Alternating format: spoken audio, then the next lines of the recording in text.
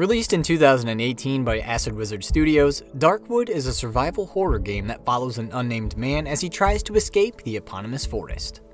As he does his best to survive in the desolate environments and against the terrifying monsters, he comes across lore items and has conversations with NPCs that unveil the background of the world, revealing things like where the Darkwood came from, what led to the creation of all the creatures that live in it, and how the people in the forest have lived here for so long. However, in order to see all these details of the game's story, players are required to play through it at least twice, as, depending on their choices, certain quest lines, events, and even lore items aren't available for them to see. This is before considering all the time it takes to fully explore the game to see everything and then put it all together afterwards. Well, in an effort to see the lore of the game along with the many different paths the protagonist can take in his journey, let's go ahead and go through the information of the game and present it here so we can see the full story of Darkwood. Obviously, spoilers are ahead, so if you don't want to be spoiled, then, don't watch this. In fact, I'd recommend you play through the game first, as the story experience as offered by the game is going to be better than just listening to me narrate over everything, because that's the way the creators originally intended it to be experienced. Alright, with that out of the way, let's get started. It all started in the year 1975 in a rural, forested area somewhere in the countryside of Poland. Here, the people of the land lived out ordinary lives. They farmed the land, they reared livestock, and they raised their families. Although it wasn't luxurious living and there were plenty of times that people would quarrel with each other, for the most part it was rather peaceful, and no matter how much people seemed to despise each other, they would always band together to get through tough times. But that all changed when, in August of 1975, a meteor streaked across the sky and crashed in the forest near their villages. While this was indeed a notable event, no one had any idea how much change it would usher in. In the years following the impact, the area surrounding the crater began to undergo changes. It started with odd-looking mushrooms that began to sprout up everywhere in the woods, taking over the other flora. Then the trees began to grow at an exponential rate, expanding the borders of the forest and making it incredibly thick. It wasn't just the plant life that was changing.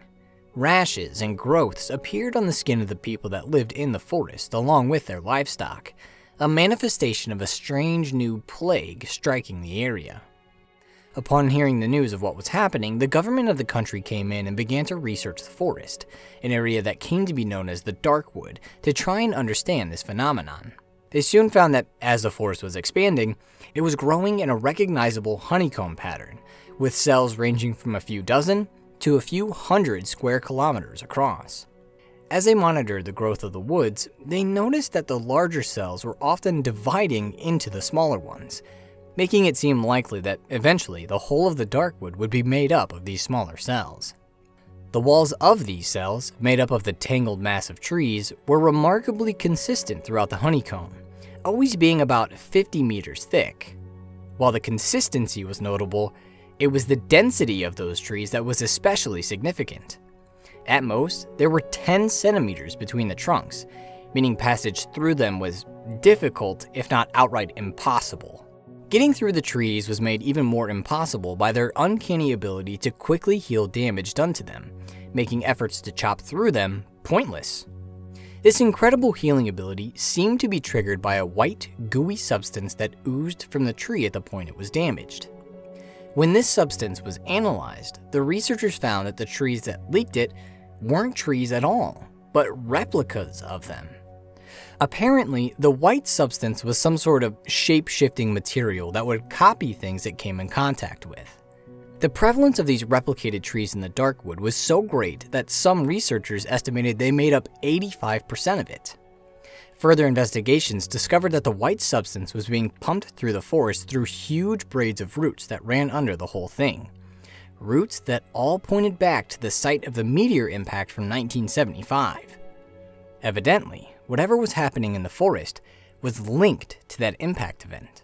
As the researchers learned about the nature of the trees at the Darkwood, they also studied the unique plague that was afflicting the local populace. As the disease progressed, the growths would continue to spread over the body of the patient. As a result, it was common for their physical features to become twisted and warped, which gave them disturbing visages. Patients also began to experience vivid auditory and visual hallucinations, the most common being a voice that called to them, telling them to go deeper into the forest.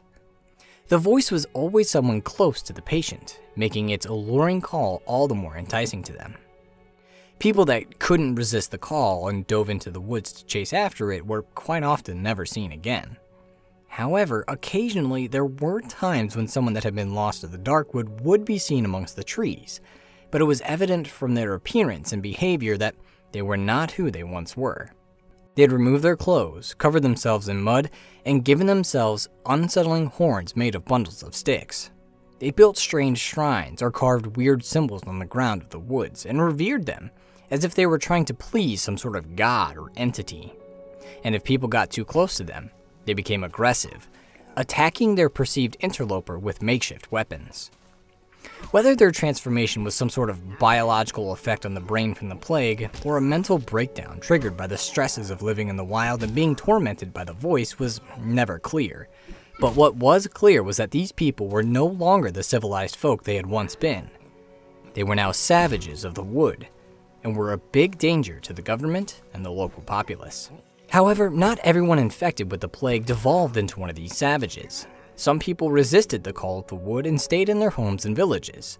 But no matter if they kept their senses or became a savage, the eventual fate of someone infected by the plague was incredibly horrific. As the growths continued to spread and the patients' bodies were further mutated, they began to suffer from painful aches, particularly of the head. Eventually, this pain became so debilitating that the person was rendered immobile from it and would lie in misery until they wasted away. But there was something else that could happen to them too. Once they reached this late stage of infection, weird lacerations would appear down the vertical midline of their body, beginning at the top of their head. If, once these manifested, the infected person received a sufficient bit of stimuli, their lacerations would rupture and the person would split in half along this laceration. They wouldn't die though. Instead, the split in their body became a toothy maw and they would viciously attack anybody nearby, trying to rip them to shreds with their monstrous teeth. These chompers, as they became known as, were relentless in their pursuit of their prey, chasing them down even after sustaining damage that would kill anything else in the world. Once it appeared, there were only two ways to deal with a chomper. One was by putting enough distance or obstacles between it and yourself to escape, or to attack it until it finally died. Despite the efforts of local doctors to manage this plague, including, but not limited to, separating the sick and healthy, nothing they ever did worked, meaning anybody infected by it was doomed to either disappear into the woods, become a savage, become a chomper, or die from the disease. When these efforts failed, the government stepped in and took some drastic steps to try and quell the infection by burning down villages and euthanizing the infected that tried to escape. But even with these efforts, the plague raged on. The only thing that did seem to work was a series of blockades that the government set up which prevented the local populace from leaving the Darkwood, as well as prevented anyone from outside the forest from entering. They took this a step further by banning the researchers that were sent into the forest from coming into contact with the local populace, so as to minimize their chances of infection. This made their forays into the forest sort of like secret missions, where they hid amongst the trees. They even built several secret hideouts throughout the wood where they could safely stay while they performed their work.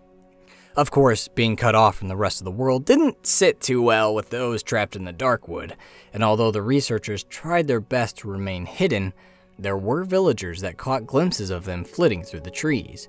Villagers who grew to resent the outsiders that were allowed to leave the forest as they wished, a luxury that they were not allowed to have. Merely restricting contact with those that may be sick wasn't enough, however, as people were still falling ill to the plague even with minimal to no contact. Although there wasn't any documentation on the exact vector of infection of the plague, the government was seemingly able to deduce that it was in the air, likely through spores expelled by the replicated flora of the forest. Thus, it ordered all of its researchers to wear hazmat suits fit with oxygen tanks to prevent their infection. Although these suits weren't perfect and there were still times that researchers would disappear in the woods, they helped give their workers a bit of protection as they did their work in the forest, and they needed all the help they could get as the woods were still an incredibly dangerous place.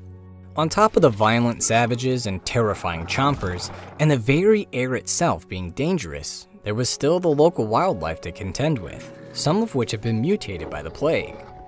There were also other monstrous beings that seemed to walk straight out of people's nightmares. There were large reptilians with vaguely human features that lurked in the swamps. There were mushroom men that hid in the foliage and blew up whenever unsuspecting victims got too close. There were bird-human hybrids called banshees that let out a horrible screech when looked at, unleashing a swarm of their children to attack whoever saw them, as well as many others. While there was never any official documentation describing where these creatures came from, it was evident that they were a product of the forest, having been created when roots from the trees, which contained the shape-shifting white substance, came into contact with unique cadavers in the wood. For instance, in the case of the swampers, there was a corpse in a swampy area which had lizards stuffed down its throat. This corpse was also wrapped in roots from the trees, meaning the white substance would have come in contact with it, which led to the creation of the swampers. An interesting finding with regards to these corpses was that they seemed to be deliberately staged for the forest to find and replicate, as it was evident that the items that were in the corpses were placed, albeit violently, within them.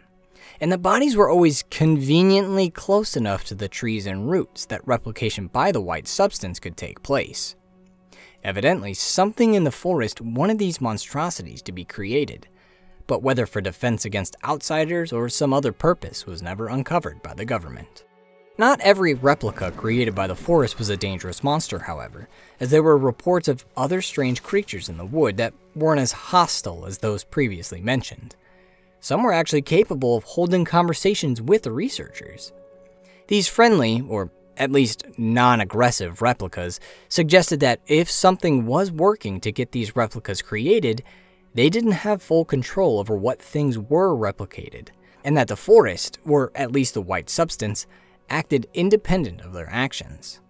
These friendlier replicas were few and far between though, and for the most part, the government workers had to deal with the monstrous replicas of the Darkwood when doing their work. What made that work even more dangerous was the fact that all of the dangers of the forest, from the savages to the monsters and particularly the miasma, were much more active at night, requiring the researchers to bunker down in their hideouts when the sun went down. It wasn't uncommon for the researchers to be besieged by hostile visitors during this time, visitors they had to fight off lest they wanted to be killed by them. During these nighttime incursions, they could never wander too far from their hideouts, as if they did, they would be attacked by the most dangerous foe in the wood, a strange mass of red tendrils named the floor gore. Appearing only at night, these tendrils of red flesh would quickly swarm over their victims, damaging them until they consumed them whole. And unlike all the other creatures and entities of the Darkwood, the floor gore could not be stopped by barricades or obstacles or weapons, meaning once it set its sights on a victim, their doom was inevitable. However, the government was able to find a defense against this terrifying entity. A weird, unnamed substance that let out a gas or scent when cooked that, for whatever reason, repelled the floor gore, making it give up its chase. Thus, in every government hideout, there was an oven installed that cooked this substance and piped its vapors all throughout the structure, thereby giving the researchers a little bubble of safety that they could use to get through the night. This protective substance also seemed to give an added benefit of protecting the researchers from the Darkwood's infectious miasma, as it was mentioned that the local villagers who were sick with the forest's plague did not need to breathe this substance, likely because the gas would no longer be of use to them since they were already sick with the disease. Interestingly, those same villagers were also never attacked by the floor gore. It was only the government researchers, or people from outside the forest, that were the targets of the tendrils. In fact, it seemed that the outsiders were always the main focus of the hazards of the wood, as if the forest itself recognized they were foreign bodies and wanted to expel them. Despite these challenges, the government had been able to overcome all the hurdles sent their way, allowing them to continue their research. But ultimately, they met their defeat at the hands of the biggest weapon that the Darkwood had: its replicated trees. Ever since the government started its research into the forest, its trees have been a problem due to how insatiably they grew. They constantly encroached on their positions and steadily pushed them out of the wood throughout the years. Eventually, the trees consumed the road into and out of the region, essentially becoming the blockade set up by the government, but with the added effect of also blocking the government from entering the wood. Not willing to give up their work, the government worked around this issue by digging long, intricate tunnels underneath the trees that would get them the access they needed. Of course, this opened up a path to the outside, so in addition to keeping the local populace ignorant of the existence of these tunnels, they were barricaded so that the people and monsters of the Darkwood couldn't use them to escape. These barricades took the form of heavy metal doors that were locked when not in use, and when an expedition was sent into the forest, each member had a key that could be used to get through the doors. This workaround worked for a time, allowing research to continue, but as the years wore on, even these tunnels were destroyed by the forest, whose large braided roots caused collapses as they grew over or through the tunnels. Additionally, the tunnels somehow seemed to draw the ire of the crazed savages of the wood, who seemed to have an uncanny ability to sniff out where the hideouts with tunnel entrances were and attacked them. While most of these savages were fended off, some were able to penetrate the tunnels, requiring them to be killed before they could be used again. Any one of these issues, from the deadly plague to the crazed locals, the nightmarish monsters, or the trees that grew faster than weeds, would be a lot to deal with on their own. But the Darkwood had all of them at once, and eventually, due to all of these issues, journeys into the forest, especially its inner reaches where activity was highest, slowed to the point that, by 1987, 12 years after the impact events that set everything in motion, only a handful of expeditions were launched a year. They did still happen though, and in September of 1987, one such expedition was organized. But unlike most of the other expeditions of late, this one would send the researchers through Tunnel 21 so they could reach the furthest depths of the forest.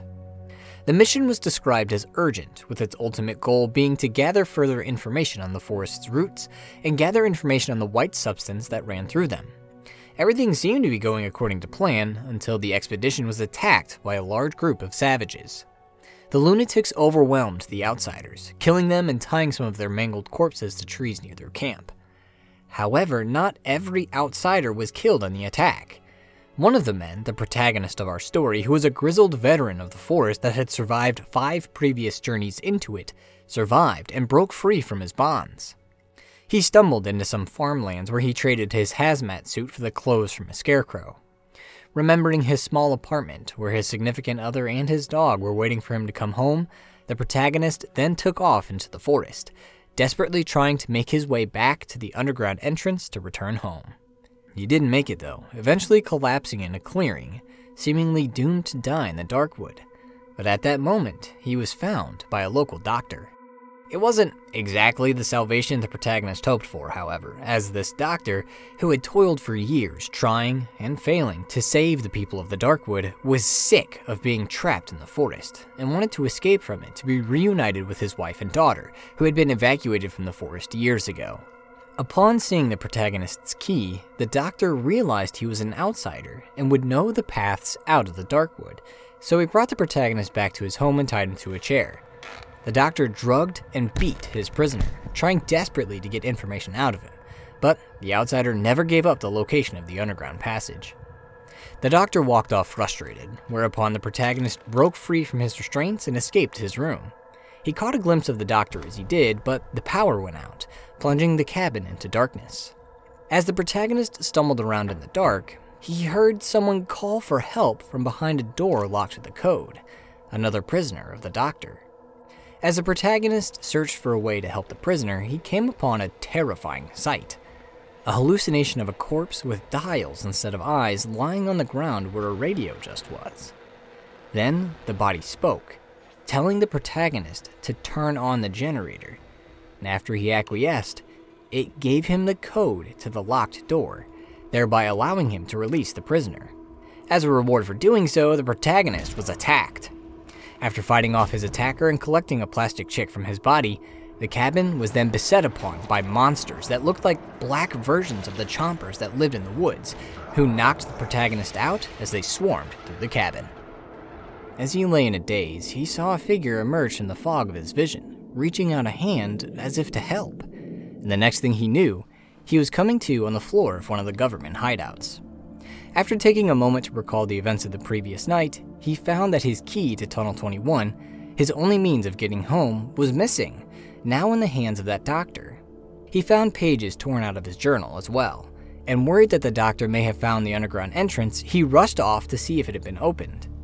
He breathed a sigh of relief when he found that the door had not been used in the past couple weeks. Curiously, when he investigated the door, he noticed a bead of light when he looked through the keyhole. He didn't think much of it, believing it to be one of the lights in the tunnel beyond, so returned to the hideout where he resolved to find the doctor and recover his key where he could then escape the forest and get home. He got his first lead the morning after his first night in the forest when he found he had a visitor in his hideout, a stranger with a large coat standing by the oven. Poking out of the stranger's hood was the face of a wolf, and when the stranger spoke, it became clear that the wolf face wasn't a mask. It was the man's actual face. Despite his gruff greeting, the Wolfman said he would help the protagonist find the doctor if he helped him with the job first. The protagonist agreed, but the Wolfman wanted to prove that he was capable of doing the job first by meeting him in his camp in the Silent Forest, which, according to the Wolfman, was going to be dangerous to get to. Eager to get started, the protagonist then set out to gather materials from the dry meadow around him to prepare for the journey. The Wolfman wasn't the only visitor he got, as the next morning, the protagonist found another stranger in his hideout. And as he approached his second visitor, he saw that it was the man that rescued him from the doctor's house.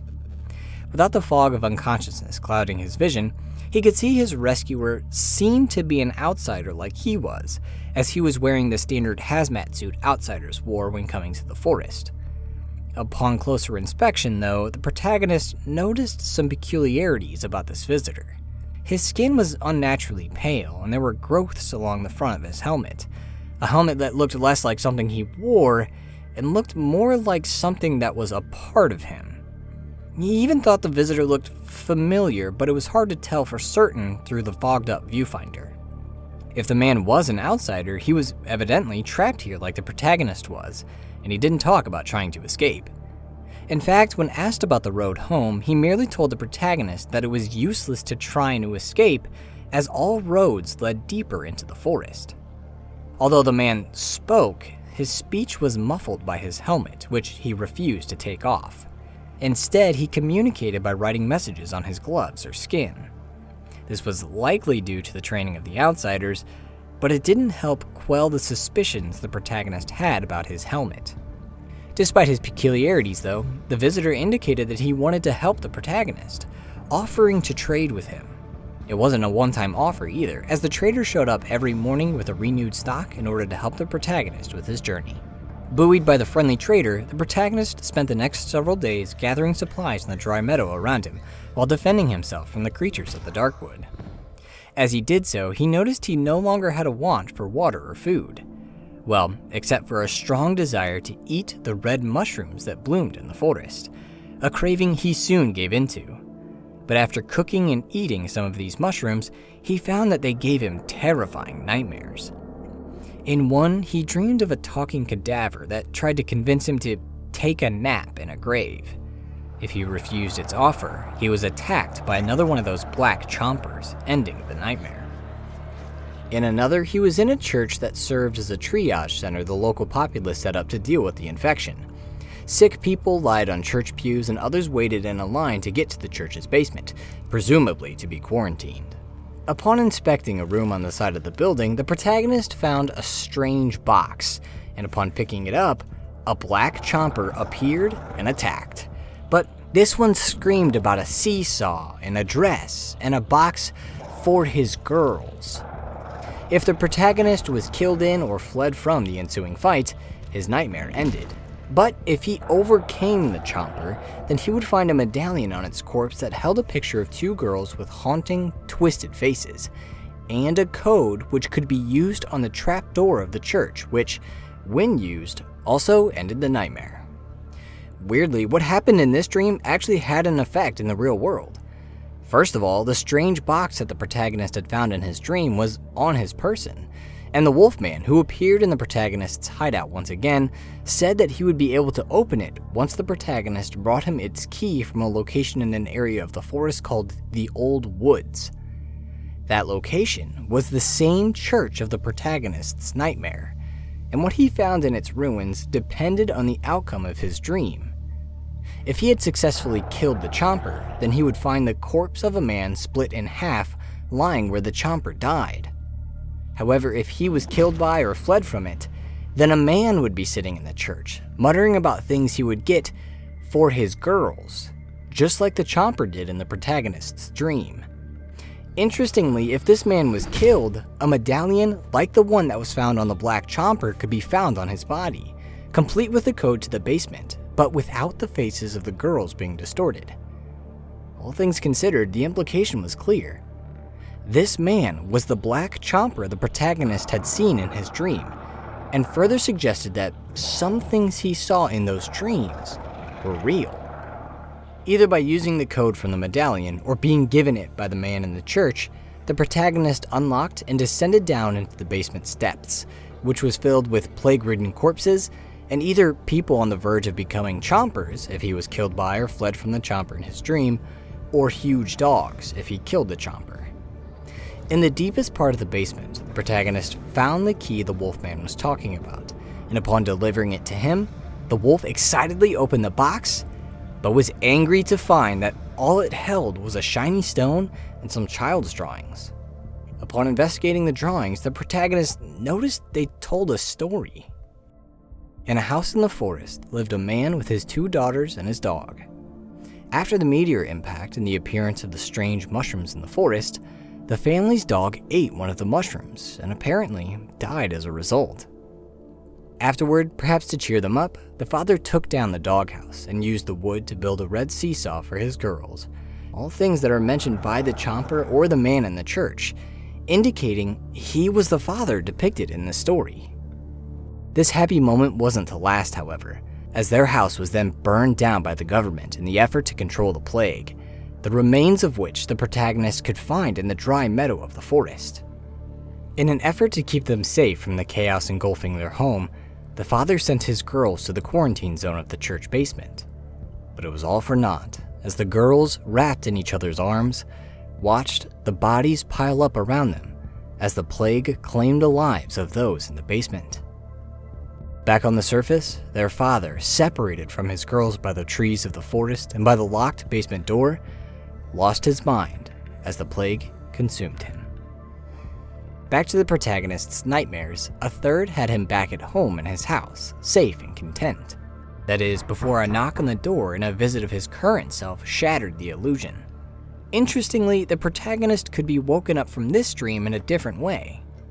If he sneaked around his dream self, he could come to a hidden corridor full of shiny stones, chairs, and twinkling lights. In its dark depths, he could find a TV that told him he should not be there, and would wake him from the dream. The last nightmare was perhaps the most unsettling. He was in Tunnel 21 when a voice called to him, guiding him along a trail of shiny stones that led to a lamp. When the protagonist flipped the light on, it revealed a huge pile of bodies lying all around it. The lamplight soon dimmed to reveal a cradled-up child lying in the center of the bodies. Not far from the child and the bodies was a bed, which the protagonist climbed inside of and fell asleep in, which brought him back to the real world. These nightmares were not the only side effect of the mushrooms, however, as by consuming their essence, the protagonist was empowered, gaining skills to use as he worked to survive in the forest. Thus, he always kept an eye out for these mushrooms, as well as other items that could give him the same kind of hallucinogenic effect as he explored the forest. Eventually, after gathering the necessary supplies, the protagonist successfully made his way to the Silent Forest. At one point along the way, he passed by an emaciated figure sleeping on the ground. After inspecting the body, he started to walk away when the figure spoke to him, telling him to look for an exit in the floor of the last hideout. Not understanding him, the protagonist left the sleeper to his ramblings and continued on, where he found the Wolfman in his camp. Realizing now that the protagonist would be able to help him, the Wolfman told him about a chicken lady that lived in a local village who kept something he greatly desired locked in a room in her house. The protagonist's job was to get the key to that room and bring it to him. Upon its delivery, the Wolfman would tell him where he could find the doctor. Before he sent him on his way, the Wolfman asked for one more favor from the protagonist as the squealing of pigs echoed through the forest. He asked him to silence that squealing in exchange for a reward. The deal struck, the protagonist made his way out into the silent forest to find the village, and while exploring it, came across a building where, after killing a dog that had taken refuge in a garage, he met a young man named Piotrek. Piotrek was fascinated with space, idolizing the Soviet cosmonaut Yuri Gagarin and admiring the stars. He didn't only want to see the stars from the ground, though. He wanted to build a rocket to launch into space, the progress of which the protagonist could see in a little clearing outside of his shop. He could also help Piotrek accomplish this by bringing him materials from broken down tractors spread around the forest. If, while gathering the materials, the protagonist showed one of them to the Wolfman, the wolf would ask to see it and then sabotage it so that it became a bomb. If the protagonist was feeling cruel, he could hand the sabotaged part over to Piotrek, who would be none the wiser about the danger of the part and use it in the construction of his rocket. In any case, once enough parts were brought to him, Piotrek would reward the protagonist and then set to work to complete his rocket and launch into space. But if he was given a sabotaged part, he wouldn't live to see that dream, being killed in a fiery explosion that occurred when he tried to start his rocket. Regardless of the fate of Piotrek, the protagonist continued exploring the forest, eventually finding the village mentioned by the Wolfman, where he was not greeted warmly by the populace. They avoided his gaze and ignored him as much as possible. As he wandered the streets, he passed by the embers of a bonfire that held a medical bag in it. Nearby, a man mumbled a contemptuous remark about the doctor. With this, the protagonist realized it hadn't been monsters that attacked the doctor's house that night. It was the villagers who were lashing out at the doctor for his failure to cure those infected with the plague.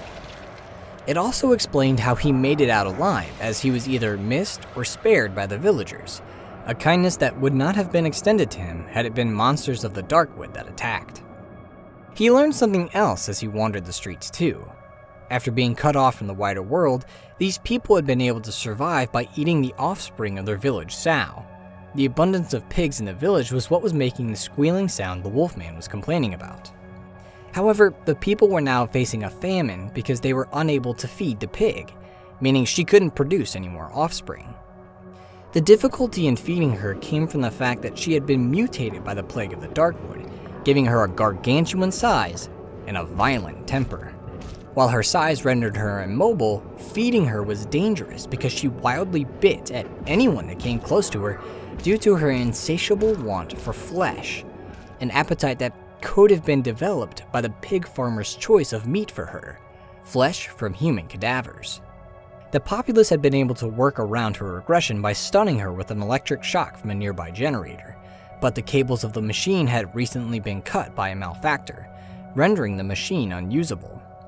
The pig farmer, who had an unhealthy fascination with the sow, had tried to feed her without stunning her, and had been killed by the beast in the process.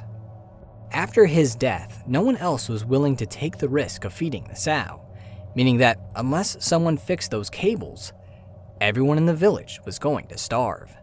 Well, everyone except for one man who had a stash of meat hidden in his home, meat that likely came from human cadavers, considering the prevalence of bodies hidden in the back of his home, the bloody meat grinder hidden in a locked wardrobe, and his insistence on secrecy when his stash was found.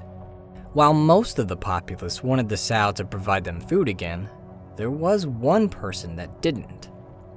Sitting in the remains of a burned house sat a woman who told the protagonist to kill the pig when he passed her by. The desire of this woman, named Hanuska, to see the sow's death and the inevitable downfall of the village stemmed from something the other villagers did to her in the past. Hanuska used to live in the village with her husband, and the two welcomed a child into the world. But due to the plague, the baby was incredibly deformed, so much so that even the dogs of the village yelped in horror at it. Fearing the monstrosity, the villagers took it from Hanuska and disposed of it.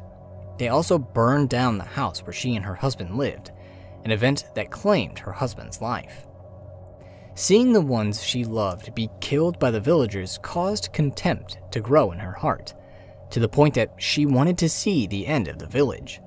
In fact, if Hanuska is killed, a knife and a cable can be found on her person, indicating she was the one that sabotaged the sow's stunning machine. That sabotage wasn't enough though. She wanted someone to take it a step further and kill the sow. If the protagonist took pity on those in the village, he could help them by getting a cable either from Hanuska's body or from Piotrek and repair the machine, thereby giving the villagers the means to get out of their plight. However, if he chose to fulfill the wishes of the Wolfman and Hanuska, he had a couple of ways of killing the sow. He could destroy her through conventional means, though this was dangerous as attacking the sow would cause the other pigs that inhabited the shed to come to her defense, and attacking the sow with melee weapons put the protagonist in range of being attacked himself. This was before considering her constitution, which meant killing her this way would take a lot of time and resources. The other method he could use followed the same path as the one he'd take if he chose to save her, but after repairing the machine, he could increase its power and then send a lethal jolt of electricity to the sow, frying her from a distance. No matter the method, if the protagonist chose to kill the sow, there were a number of repercussions from his actions. Upon returning to the village, he would be invited to speak with its leader in his home, and once he entered the basement, a chomper the leader kept down there to assert his dominance would be unleashed on him as revenge for killing the sow. In the village proper, the corpse of the sow would be set in the center of a ceremonious circle, with people all over mourning her loss. And lastly, the villagers, pushed to desperation after losing the creature that they relied on for sustenance, began trying to chop their way through the trees of the Darkwood, hoping to find a new source of food in another region of the forest. While the plight of the villagers was one that filled most people with sorrow and sympathy, one person took delight in the misery of the villagers. The Wolfman, who told the protagonist he would sleep soundly with the crying of the villagers in his ears. On the outer edge of the village, the protagonist found the home of the chicken lady the Wolfman mentioned, as well as the locked door in the back of her house. When talking with the woman though, he didn't learn what was in the room nor where its key was. The only thing he did learn came after he showed her the plastic chick he recovered from the other prisoner of the doctor. Apparently, the man, named Yannick, was her brother and had run off to confront the doctor a number of days ago. She evidently hadn't learned what became of him, and the protagonist, perhaps out of shame, didn't bother to clue her in. At that moment, a horrible screeching sound came from outside. When the protagonist went to investigate, he found it came from a shoddy violin played by a boy horribly mutated by the plague. From talking with this musician, the protagonist learned what the chicken lady kept locked in her room. It was her sister, the pretty lady, who, like the boy, had been horribly mutated by the plague, and now had to be tied down and locked away to prevent her from eating people. However, the musician was unaware of her cannibalistic behavior, and was trying to woo her by playing his violin outside her window. Then, he gave the protagonist a clue on how to get the key to her room, saying that Yannick used to have a key himself. The two of them used to play by the village well, so the musician suggested the protagonist check around it to see if he could find any clues. The protagonist found the well was dried up and in disrepair, so used a chain to fix it, and descended into its depths to find a tunnel system that ran under the village. As he walked through the tunnel, he was soon attacked by a chomper. Interestingly, he noticed this chomper was the size of a child, and after killing it, found it held a small doll, a burned copy of which could be found in the charred remains of Hanuska's home. The implication was clear.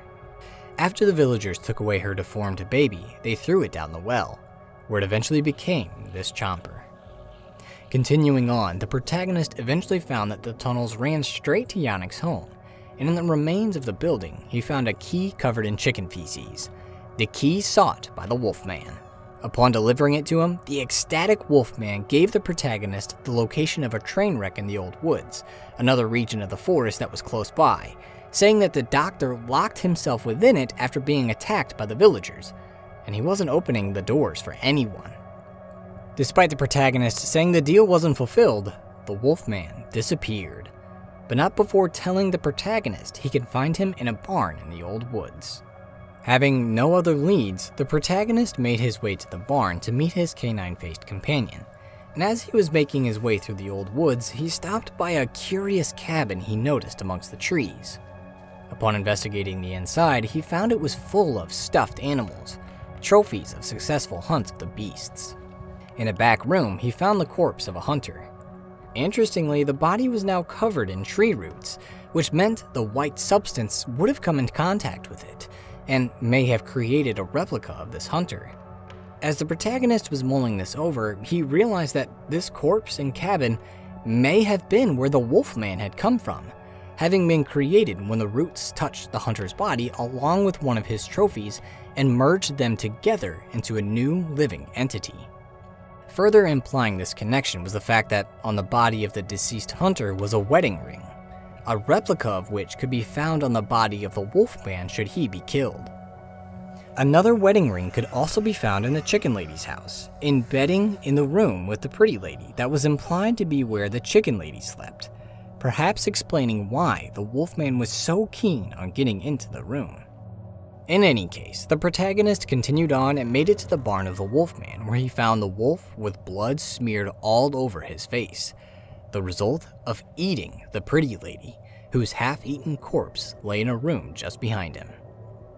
Unlike all their previous conversations, the protagonist found the Wolfman was in an incredibly good mood thanks to his meal, and as thanks for the gift, offered to take the protagonist to the doctor's old home, believing it could give him a clue on how to get to the doctor.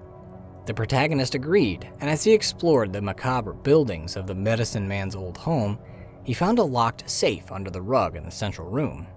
After deducing its code, he found a notepad inside that revealed the code to the locked door of the train wreck. Finally having what he needed to face the doctor, the protagonist took off towards the train wreck and opened its locked door, coming face to face with the man that stole his key. The doctor spiraled into crazed pleading as the protagonist approached, explaining how he had been brought to the edge by the unfairness of watching the outsiders freely come and go while he was trapped here caring for villagers sick with a never-before-seen illness while he heard his daughter call to him, asking him to come to her. Hearing how the doctor had been mentally tormented through the years could make the protagonist sympathize with him and give him what he sought, the location of the underground entrance. As thanks for the protagonist's generosity, the doctor said he would wait for him there so the two could go through the door together. However, the protagonist could just as easily take no pity on the doctor and kill him, taking his key back by force. Giving the key covered in chicken feces to the Wolfman wasn't the only way that the protagonist could find the doctor. When he learned of the existence of the key from the musician, the boy asked for the key himself, so that he could use it to finally meet his future wife, the Pretty Lady. If the protagonist gave him the key instead, the boy would be extremely gracious, but asked for another favor from him.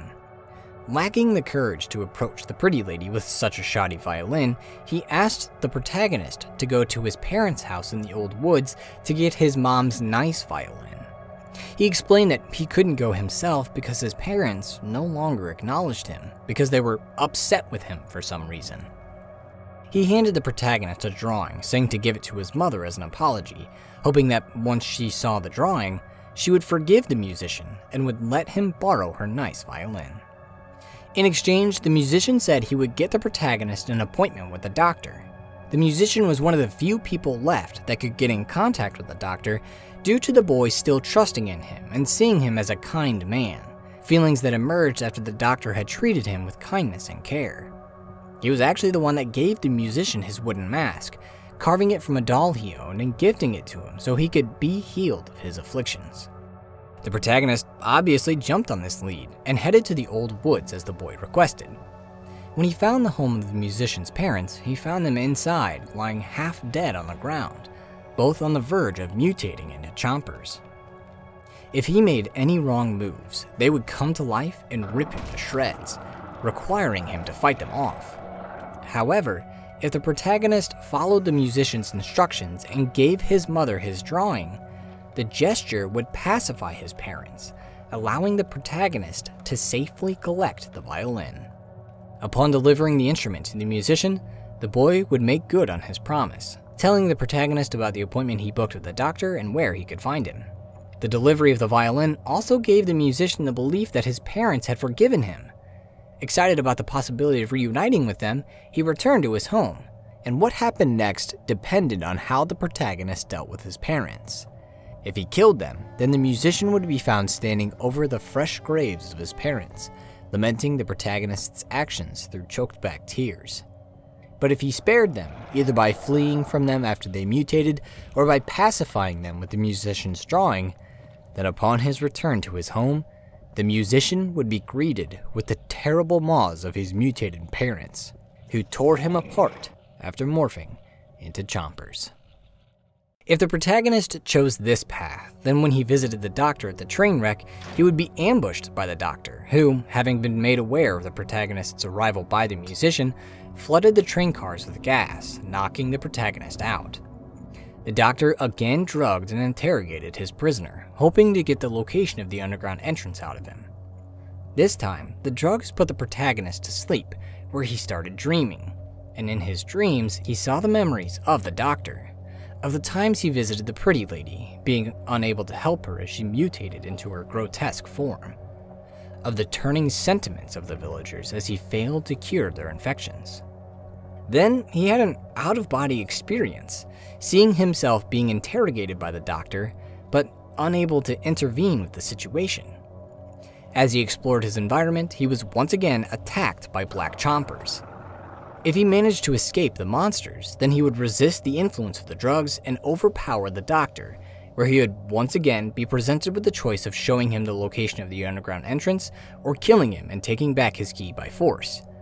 However, if the protagonist was killed by the black chompers during his nightmare, then he didn't get that choice, as the doctor was finally able to pry the location of the underground entrance from him during the interrogation.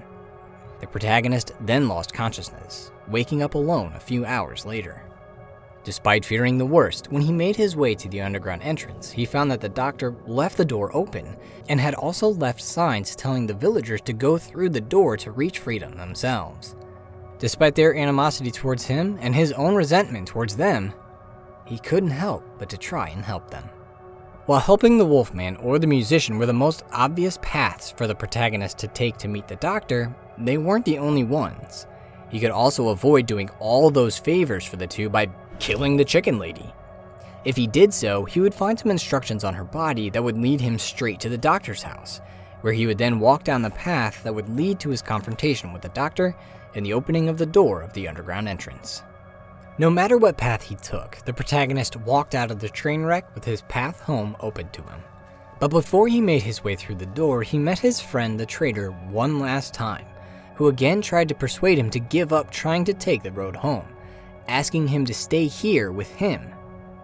During this encounter, the traitor pulled the protagonist close to him, and during this interaction, the protagonist got a glimpse down the traitor's shirt, where he noticed that his initial thought about his helmet turned out to be true.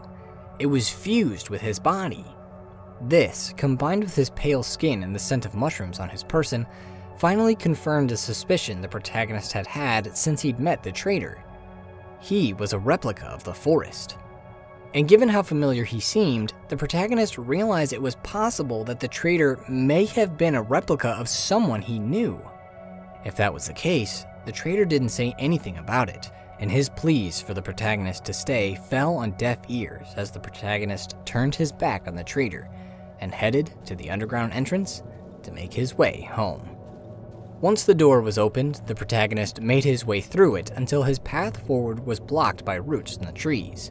He noticed someone lying in the rubble, and it was evident that the figure was a replica of the forest, as he was attached to the roots. The man began mumbling about a talking tree that blocked the road home, but then reached into his own head and pulled out a replica of the bullet that killed him, an action that caused the death of his replicated form. Turning his back on the figure, the protagonist went on, emerging in another government hideout. this time in a swampy area of the Darkwood. As he familiarized himself with his surroundings, he eventually found what the replicated man in the tunnel was talking about, as beyond the remains of a village was a gigantic tree blocking the road home. This wasn't a normal tree though, as in its trunks were several people who were all arguing and fighting, creating a noise that was so cacophonous it was impossible to make out what any one figure was saying. Having no other option, the protagonist turned his back on the tree and started scrounging the village for resources. As he did so, he found that someone still lived in the village, although it wasn't by choice as the man was handicapped and didn't have the means to leave what used to be his home. By talking with the cripple, listening to his ramblings after showing him items, and through a nightmare he had at one point, the protagonist pieced together the story of where the tree came from, which was inextricably linked with the downfall of the village. As the Darkwood closed in around the village, the whole area around it was flooded, preventing the people from farming the land.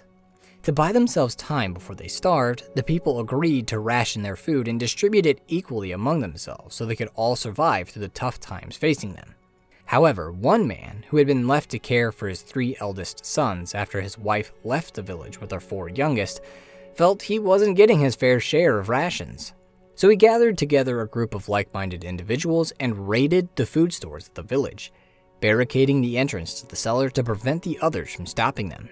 Once they ate all the food, the raiders tried to tunnel their way out of the cellar, but died before they could make their escape. Meanwhile, above ground, without the ability to reach their food, the rest of the villagers all starved to death. As time passed, the roots of the forest grew into the abandoned houses in the tunnel of the cellar, coming into contact with the various bodies of the villagers, eventually leading to the creation of the talking tree, a conglomeration of the villagers who still bickered about the robbery of the food. Their tireless arguments had driven the cripple crazy, and he asked the protagonist if he could get him some much-needed silence by destroying the tree. He suggested he head to the basement of one of his former neighbors where he could get at the tree's roots, which would be easier to destroy. Needing to get past the tree himself, the protagonist went along with the cripple's suggestion, but found that the basement of the home in question was flooded. Upon hearing this, the cripple had the idea that the protagonist could dive under the water to get to the passage that had the tree roots, and suggested he head to the elephants to ask them for one of their oxygen tanks. They didn't live in the village though, they lived out in the forest, so the protagonist was going to have to travel through the trees to get to them. His new path set before him, the protagonist prepared to complete the next leg of his journey. As he spent the next few days gathering resources and supplies to make it to the elephants, he began to familiarize himself with his new surroundings. One morning, after staying a few days in the swamp, he noticed a corpse laying outside of his hideout. Taking a look at it, he noticed the man had been decapitated, but upon closer inspection, noticed that the helmet looked to be a part of the man's body. Indeed, these were the remains of his old friend, the traitor, who had been killed by an unknown assailant, someone evidently upset with him as the word liar had been scratched upon his viewfinder. Interestingly, on the traitor's body was a replica of the key to Tunnel 21, indicating that the traitor was not only a replica of an outsider, but may have been one of the researchers of the expedition that the protagonist had been a part of, or maybe even a replica of the protagonist himself, having been created when one of their bodies came in contact with the trees and they were tied up by the savages. Whatever the case, the protagonist didn't seem to mourn the traitor's death, making no note about his fate outside of the cursory observations of his body. In fact, his friend had already been replaced, as, just like in the previous area, the morning after the protagonist's first night in the swamp, he received visitors. 3 mute figures who, despite appearing to be savages, wanted to trade with him. As he traded with the 3, he couldn't help but be reminded of something the cripple had mentioned before when he was telling the story of the village. How the 3 boys of the thief hadn't escaped being punished for their father's sins. They weren't outright executed by the villagers, but they were thrown out of the village, left to an unknown fate. Apparently, the boys had been able to survive the dangers of the Darkwood, and still wandered under its leaves.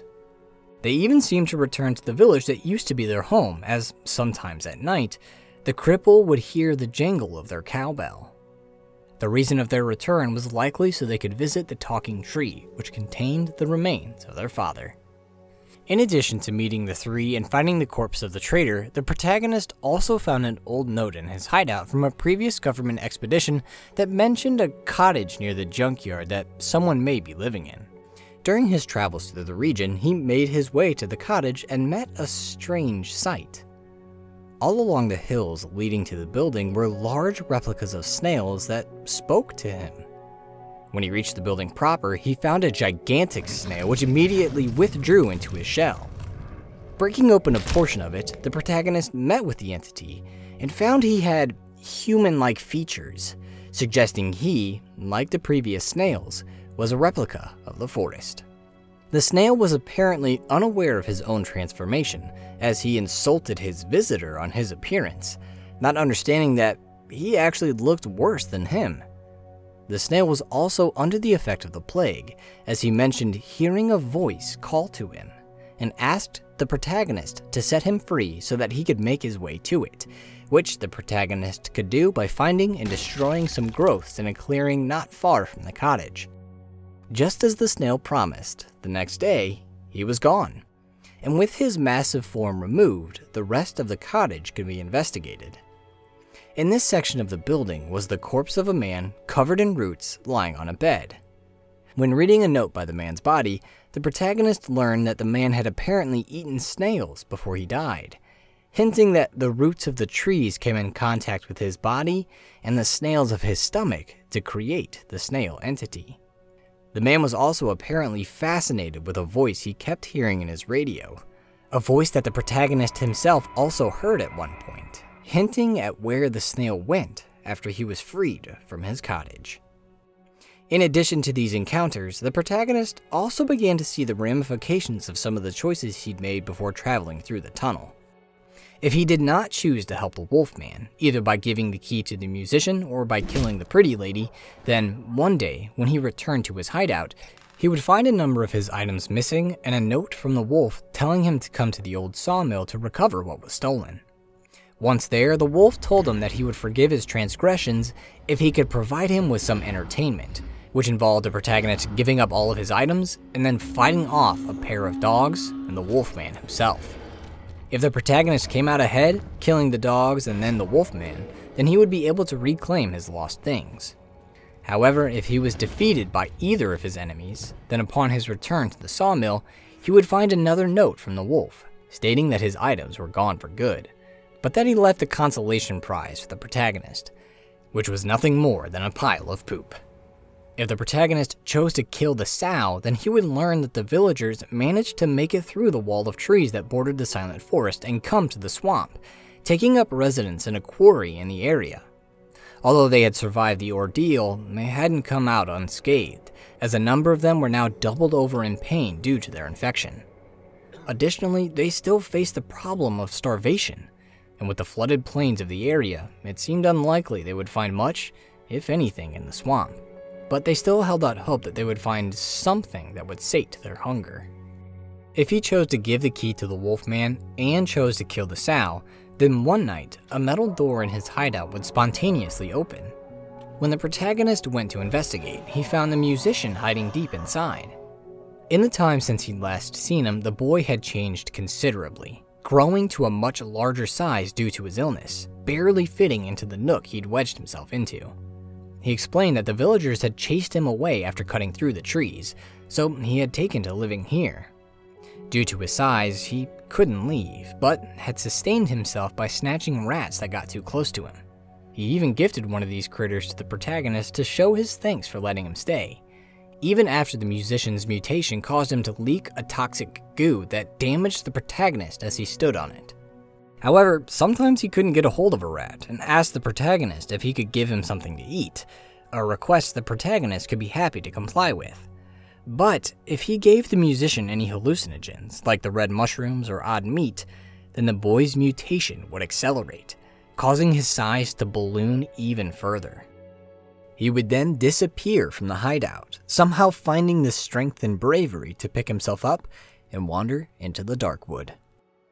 If the protagonist didn't follow through with the Wolfman's sabotage and helped Piotrek build his rocket, then he would hear rumors about a loud explosion that rocked a junkyard in the forest. When he went to investigate these rumors, he found the mangled remains of the rocket, and lying within them was the corpse of Piotrek. The young man had apparently managed to achieve his dream of launching his rocket, but before reaching the stars, he came crashing down to Earth, dying in the resulting crash. Lastly, there were a number of interactions the protagonist could have with the doctor if he lived to make it to the swamp. If the protagonist gave up the entrance to the underground during the doctor's interrogation, then he would find a couple of makeshift camps set up by the doctor, but never see him face to face. That is, until he finally met the doctor at a hidden campsite where he found the man had devolved into a savage. It was a fate he was unable to avoid, as the doctor would fall to this state even if the protagonist spared him and came with him to the swamp. However, in this latter case, the protagonist would see the doctor's degradation with his own eyes, meeting him at several places in the swamp where he would note the loss of the doctor's mental faculties as he was falling victim to the influence of the plague. After finding the necessary equipment, the protagonist could also find a helicopter wreck that held the remains of government soldiers, as well as someone that had the other half of the doctor's picture, which implied a couple of possibilities. It was possible that the helicopter was sent to rescue the doctor, and one of the soldiers was given the picture so they could identify him, but it was equally as possible that this helicopter crashed while in the process of rescuing his family, meaning the doctor's wife and child never made it out of the forest, a fate that the doctor was totally unaware of. Whether he faced these situations or not, the protagonist stayed focused on his goal and eventually made his way through the swamp to find the home of the elephants, which turned out not to be the exotic animals, but a mother and her 2 kids that wore gas masks to filter the air they breathed. The tubing of the masks was what gave them their nickname. In speaking with the mother, the protagonist learned that she didn't have 2 children, but 3. One was missing. She said that the boy, Marcinek, had been talking about how his granny would take him mushrooming, running off into the forest to find her. She asked the protagonist to bring him back, and in exchange, she would give him one of their oxygen tanks. By using a crude map drawn by the boy as a guide, the protagonist made his way to the granny's house, which he found was in a glade full of mushrooms. As he looked at the house, he felt it was familiar, and before long realized why. He had seen it before. The granny's house was an exact replica of one of the houses in the swamp village, having been replicated by the white substance after the tree roots came in contact with it. There were even replicas of the villagers who were chatting about the thievery of their food stores.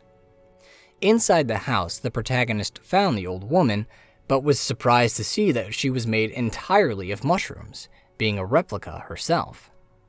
The aroma of the mushrooms wafting off of her was incredibly enticing, and the protagonist could give in to his impulse and eat the old woman entirely, finding that she was tasty and satisfying. But if he resisted the urge, then before long, the old woman woke and asked him what he was here for. When he showed her the drawing, she admitted the boy had turned up at her home a few days ago, thinking she was his grandma. What happened next depended on if the protagonist killed the sow or not. If he spared the pig, then the granny would freely let him take the child. But if he killed it, then she would tell him how she saw some of the starving villagers around her home and knew that, in their hunger, they were going to eat her. She asked the protagonist to do something about them, and in return, she would let him take the child. The protagonist then had 3 choices ahead of him. He could head to the quarry and murder all of the villagers. He could destroy some supports holding up a boulder, which, after it fell, would block all of the villagers within the quarry. Or he could simply lie to the granny, leading her to believe she was safe from the villagers' hunger. No matter his decision, the woman gave the protagonist a key to a room in her home, where he found Marcinek and brought him home. Once the boy was returned to his mother, she kept her promise and gave the protagonist one of their oxygen tanks, giving him what he needed to perform the dive in the village. However, this was not the only way the protagonist could get an oxygen tank, and the other way lied in the hands of the 4th child of the elephant mother. Unfortunately, this child died some time ago, but the mother, perhaps because she couldn't bear to let him go, didn't bury the child or dispose of his body. She stored it in a locked shed close to her home. Additionally, she believed he was the one that provided the family with clean air to breathe, telling the children that it was his love that protected them from the toxic air of the Darkwood. She also left an oxygen tank with his body, which the protagonist could find after deducing the lock combination from a nursery rhyme sung by the children and unlocking the shed, thereby skipping all the running around that the Elephant Mother and Mushroom Granny would send him on. Once the protagonist realized the Elephant Mother had 4 children, he was again reminded of the story of the swamp village told to him by the cripple, of the mother that left the village with her 4 youngest kids, and realized the family of elephants was likely the very same family mentioned in the story. As he thought about how funny it was that they not only survived for so long, but that he managed to meet them, he realized that this woman was also the mother of the 3, the strange traders that visited him in his hideout every morning. Apparently, the 3 had tried to visit their mother at some point in the past, as the mother told the protagonist a story of a group of savages led by 3 strange figures that camped outside their house one night. However, for whatever reason, the 3 left without meeting their mother, as when the morning came, they were gone, and she hadn't seen them since. As the protagonist thought about how interesting it was that he managed to come into contact with the various pieces of this broken family, his thoughts turned to the Mushroom Granny that the boy thought was his grandma. Upon remembering the woman's home was a duplicate of a house in the village, he headed there to see if he could find anything more. Using a key from the Mushroom Granny's house, he unlocked her original home where he found a picture of a family. When he showed this to the cripple and the Mushroom Granny, he learned that the granny was the mother of the Elephant Mother, and thus truly was Marcinek's grandmother, as well as the grandmother of the 3. When the Elephant Mother left the village all those years ago, her mother had chased after her, but given how frail the old lady was, she likely didn't make it very far before she died. Evidently, after her death, the forest had replicated her body as well as her home, thereby keeping each member of the Swamp Village family alive in some way somewhere in the Darkwood. No matter how he got the oxygen tank, once it was obtained, the protagonist found it was empty. Luckily, there was a compressor in his hideout that he could use to refill it, but unluckily, the machine was broken. Fixing it wasn't too much trouble, as by using a note he found in the hideout as a guide, the protagonist was able to find some old compressor parts in a junkyard which he used to fix the machine. Once he was gassed up, he made his way through the flooded basement in the village, opened a large tank of gasoline which poured down to the roots of the talking tree, and set them ablaze. As the fire climbed to a towering inferno, the protagonist realized that it was going to take all night for the tree to burn away, so returned to his hideout for the night. As he did so, he stopped by the cripple to let him know he was finally going to be rid of the tree, but found the man was unresponsive, completely captivated by the flames. Back at the hideout, the protagonist prepared himself for an ordinary night in the Darkwood, but tonight was going to be anything but. At one point, he heard a voice come out of the old radio that was in the building. It asked a simple question: why? Before the protagonist could understand what it was asking, a fire started in the hideout, and from the flames came burning people that chased him down and attempted to kill him. As he defended himself from his attackers, he soon realized who they were. These were the people that had been trapped in the talking tree, set ablaze from his actions, and they were coming to kill him for destroying their arboreal home. Their attack continued through the whole night, only stopping once the sun came up. The protagonist then returned to the village, where he found that, just as he thought, the tree had burned down, opening up the road home and finally giving him a way to escape the Darkwood. However, despite what the replicated man in the tunnel told him about the tree, there was actually another way the protagonist could get to the road home, one that didn't require him to burn the tree. When the protagonist first encountered the tree, he noticed that one figure appeared to see him and tried speaking to him while pointing to something in the distance. Due to the chaotic noise all the other figures were making, he couldn't make out what the man was saying, but thought he was saying radio. Curious, the protagonist headed off in the direction the man pointed in, and before long found what the man was gesturing towards, an old radio tower that the government used to operate in the area. It had since been claimed by the Darkwood and was now the roosting place of the banshees of the forest. If the protagonist had set the snail free before coming here, then he would also find the corpse of the snail in the ruins, picked apart by the banshees who feasted upon his squishy flesh. Upon seeing the tower, the protagonist recognized it and remembered there was a passage to the underground in its cellar. After fighting his way through the treacherous halls, the protagonist found the door he was thinking of, but found it was blocked from the other side. He noticed a lever nearby that was overgrown with mushrooms and felt it was the key to getting through the tunnel. When he destroyed the mushrooms, they released spores that knocked the protagonist out and sent him to a dreamscape.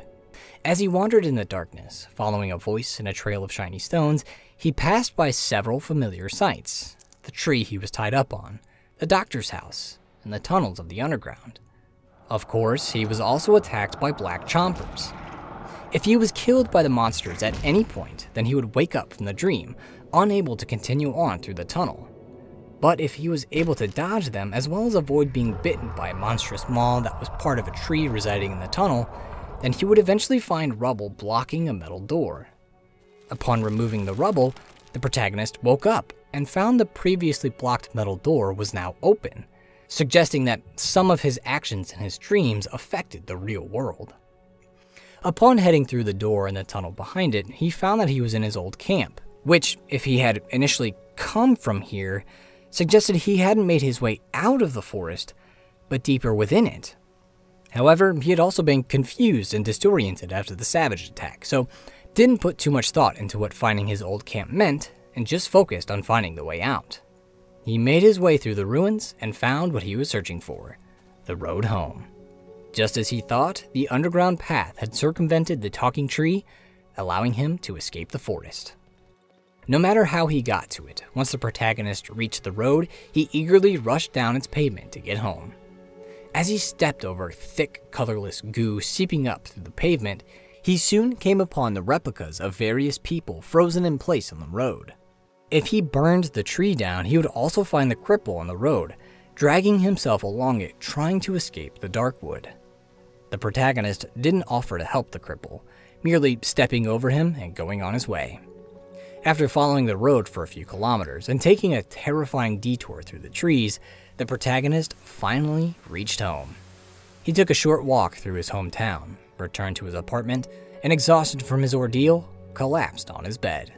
As a deep, peaceful sleep took over him, his story, as well as the story of Darkwood, came to an end.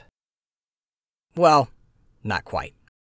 During his trek through his familiar surroundings, the protagonist could experience a few things that were weird, to say the least.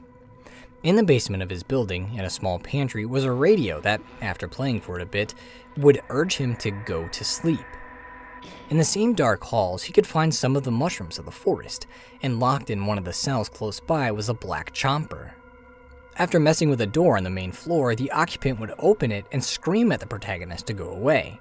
And before the door shut, he could get a glimpse inside the apartment and see a baby cradled on the ground, reminiscent of the one he saw in his dreams in the forest.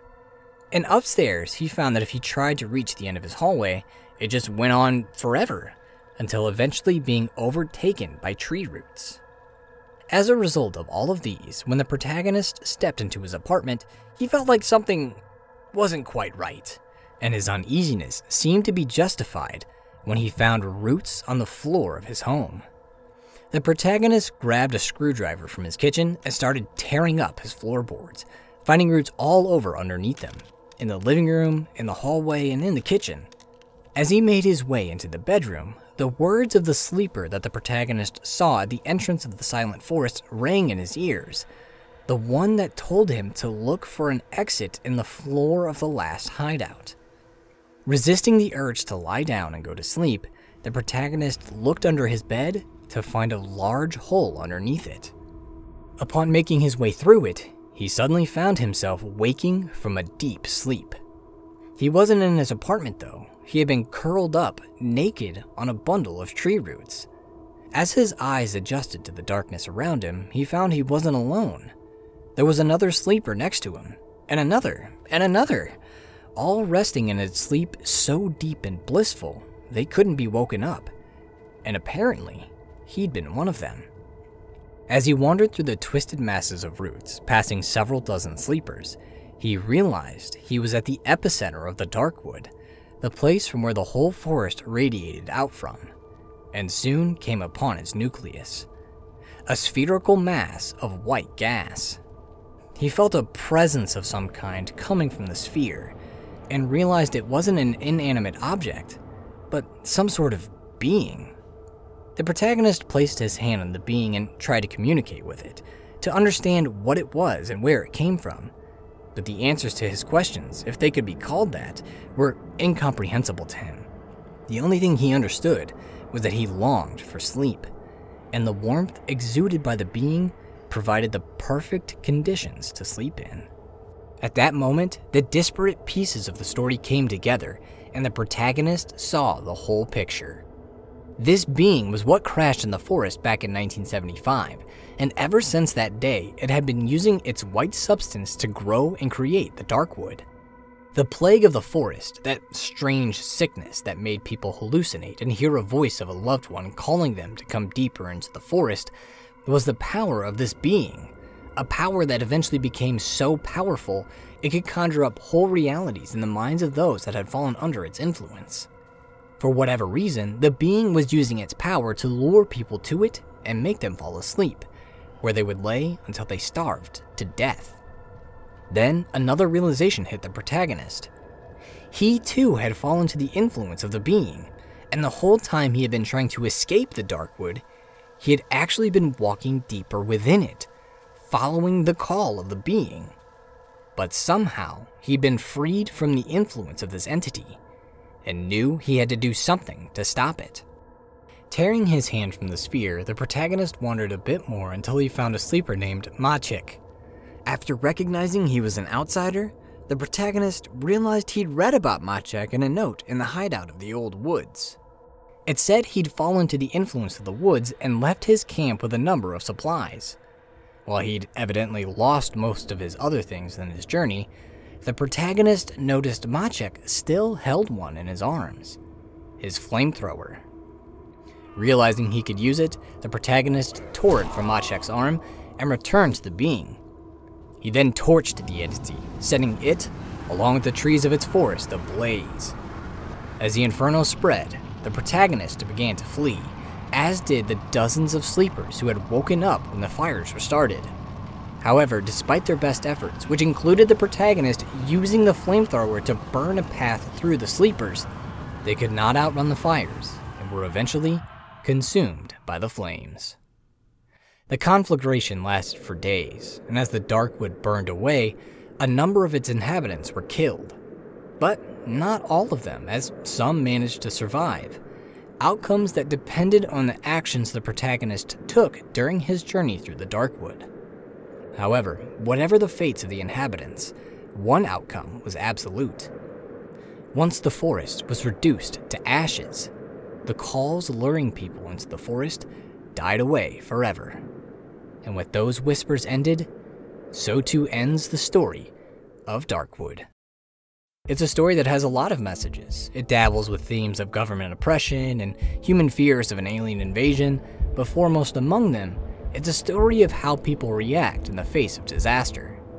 When facing a challenge, some people give up and go to sleep, thereby choosing to live in blissful ignorance or choosing to keep things the way they are despite being unhappy with them.